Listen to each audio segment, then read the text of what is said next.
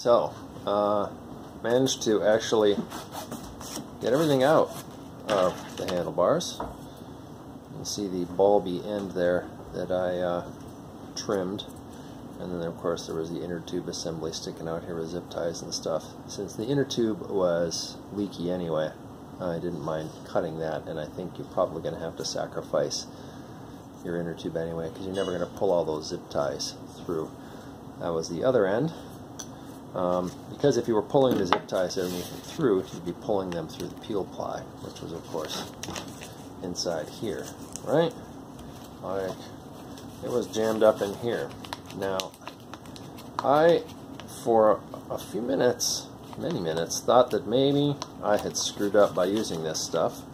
I knew that it wasn't going to pull out as easily as something like a slick plastic might, because the surface of the nylon has a tooth to it itself. In fact, that's why you use peel ply when you're doing carbon fiber work, because it leaves behind a nice little woven texture.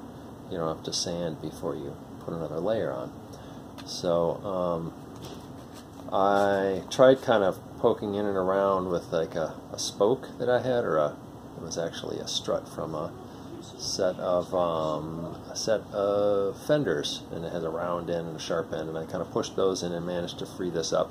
And I tried twisting this to kind of peel it away from the sides, right? And that didn't get it done in the middle, obviously. Those rods couldn't clear that corner. Then I looked down, and I thought, I am never going to get this out of here.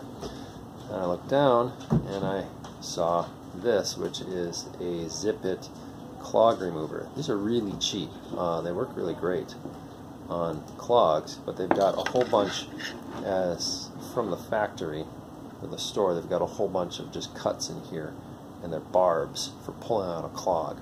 Well, if I put those in here, I knew that I was going to get jammed in, and I would never get the thing out. I'd be stuck. So I ground those all off with a Dremel, and then this is basically this is like a really thick zip tie. If you just had a long, super strong zip tie, you could use that.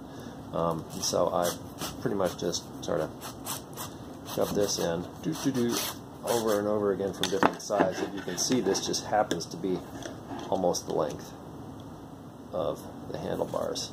So after enough of that, I grabbed this with the pliers. I was pulling, and then boop, it popped out. The incredible thing, I was hoping these would come in about 80 grams after adding the extra. They were 52 grams to start with.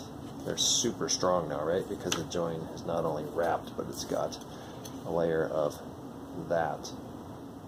Let's see that. If it would focus, and maybe it won't. It's never going to.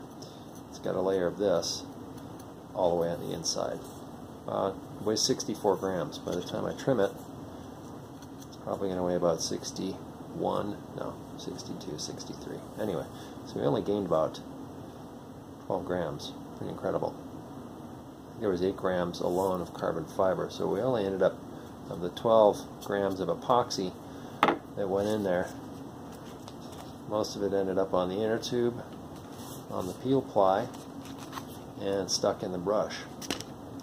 So 64, let's call them 63 gram carbon fiber recumbent handlebars that are really strong.